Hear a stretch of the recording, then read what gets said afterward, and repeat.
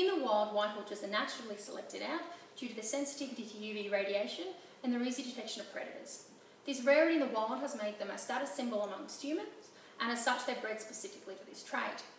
Horvath and his fellow researchers hypothesised that an advantage of white horses is that they're less attractive to tabanids, the blood-sucking horsefly.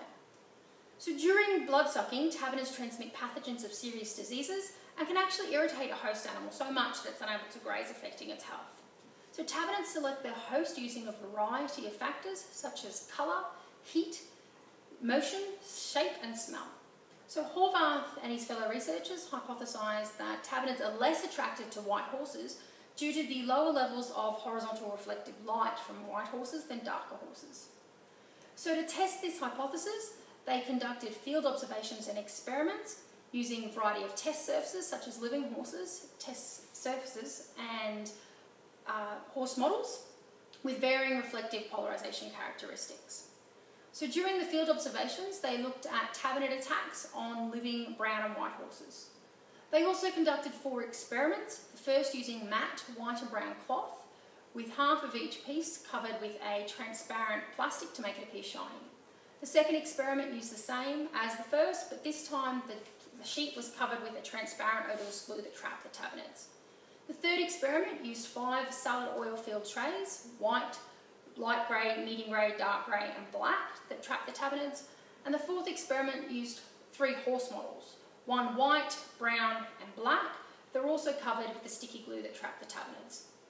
So in both the experiments and the observations, the number of tabanids was collated and the reflective polarisation characteristics of each surface was measured. So the field observations found that although both horses' colours were attacked continuously by tabanids, on average the brown horse had 3.7 times more tabanids than the white horse. So the experiments also supported the hypothesis, with experiment 1 and 2 finding that the tabanids were not attracted to the matte surfaces, but instead the shiny surfaces, with the brown more so than white. In the third experiment, the black tray collected 74.8% of all the tabanids and the dark grey 19.4%, with the remainder between the 3 trays.